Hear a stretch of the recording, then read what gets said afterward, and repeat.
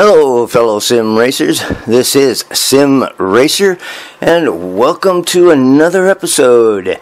This one is Automobilista 2 and the release of Hockenheim. So Hockenheim, we got a bit of a surprise that we have 7 layouts for Hockenheim. The Hockenheim Historic 1977. Historic 1988, the Historic 2001, and now your current various layouts with Hockenheim Short B, Hockenheim Short A, and then of course the full International Grand Prix Hockenheim National. I thought it would be kind of interesting and fun to just go ahead and to record my first outings on 2 of the layouts. Quick 3-lap races. The first one is on the Hockenheim International, and then the other one is on the 1977 Hockenheim Historic. And I'm going to use the Formula Retro V8, one of my favorite cars in Automobilista 2, as my choice of a racing vehicle. So we're going to load up the first one, which is the Hockenheim International Grand Prix, and we're going to do it from the cockpit.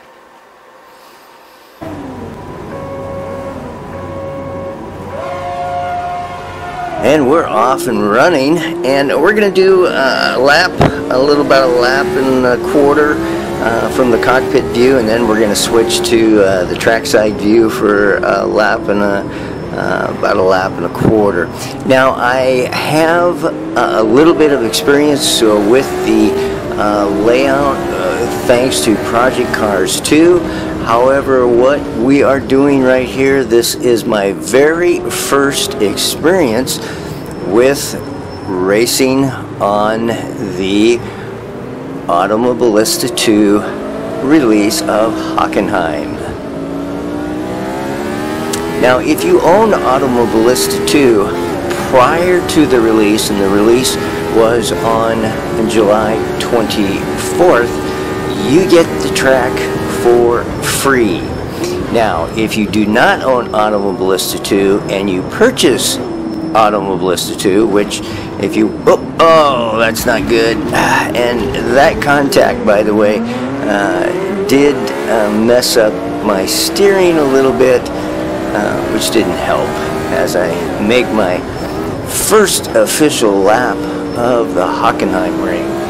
So where was I? Oh yeah, and so if you do purchase Automobilista 2, which I have recommended for sim racers to do, and you're going to purchase it in the next day or several days, you're going to have to buy the DLC Hockenheim pack. And I don't know the price. I didn't bother to look it up because I own Automobilista 2 and it was a free download for myself, along with everyone else who of course has the track.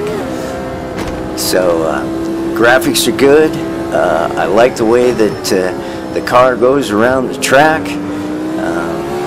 I can see myself spending quite a few hours in various sim racing vehicles on this track. It's going to be a lot of fun, and eventually, I don't know how long that eventually, now here we are as we go to the trackside view of 1 1/4 laps approximately, that eventually I will try some multiplayer racing. I hear that Automobilista 2 is working steadily on bringing us multiplayer racing.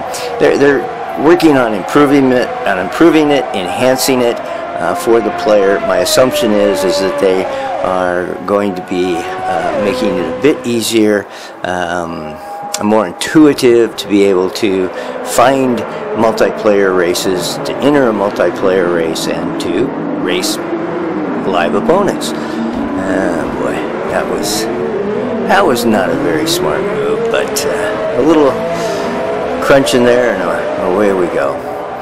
So once again, I think the graphics are very, very well done, and I think that there's really no negatives in this release for the Hockenheim track and for its various layouts.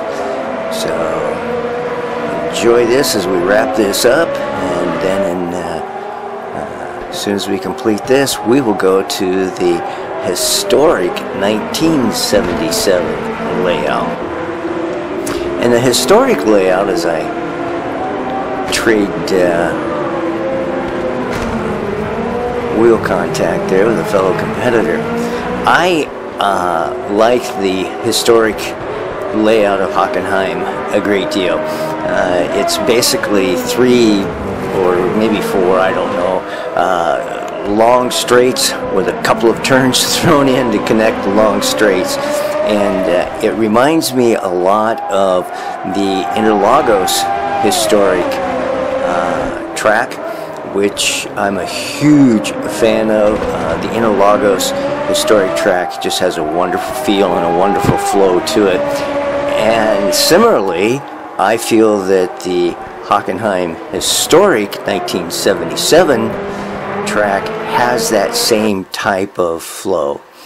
So here we are, we're going to switch from the Grand Prix International and fire up the Hockenheim historic 1977 layout, and we're going to do the same thing here, where we're going to make a little over 1 lap from the cockpit view, and then we'll follow that up with a lap from the trackside view. And I'm also thinking about doing another quick video on this. I think Automobilista 2 may have surprised iRacing with the release and delivery of this track. I don't think it's a coincidence that iRacing 2 days ago announced that they would be bringing Hockenheim to iRacing, but we can discuss that later in an upcoming video. As here we are, we're on the historic 1977 layout. I really like the historic layouts, and I think that for iRacing, they kind of put themselves in a box 10 years ago when they opted to do license only tracks where they would laser scan the tracks. A huge selling point obviously for iRacing, but I've long been a proponent of having iRacing build historic tracks to go back and to give us historic tracks, especially Spa and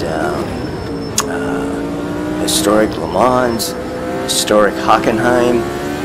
The historic tracks, they offer so much. And just like here, it's for me, the Hockenheim ring in 1977 was just these long straights where you got just flying, and they'd throw in, like here, a chicane to slow you down a bit, and then they give you another nice straight to just flat out haul. I personally enjoy the historic layout a great deal. Well, obviously I'm pretty doggone slow, as I do need to learn the track so that I can be a little bit more competitive with the AI. And I'm also thinking about doing a video on the AI of Automobilista, because at first I kind of was thinking that the AI might not be that good. I'm finding out that, to the contrary, that the AI in Automobilista 2 is, in my opinion, a very, very good AI. Yeah, again, for another day in another video. And here we are, we're at the trackside view of Hockenheim 1977 historic layout. So, I guess I'm starting to become a bit of a fanboy for Automobilista 2. I'm really, really enjoying the sim, and I highly recommend that if you don't have Automobilista 2, get it. You're going to find multiple cars and multiple tracks that you're just going to enjoy racing on. And get yourself the Hockenheim DLC pack. I think that it's well worth whatever it is they're charging. I haven't seen, but you're going to spend multiple time and multiple hours at the Hockenheim ring. Hey, this is Sim Racer, and as always, enjoy your sim racing pursuits. And if you like these videos, go ahead and, do the subscribe thing, hit the like, hit the bell notification, and all that stuff. So in the meantime, we'll finish up with this lap at the historic Hockenheim 1977 layout, and we will see you in the next video. And again, thank you for watching.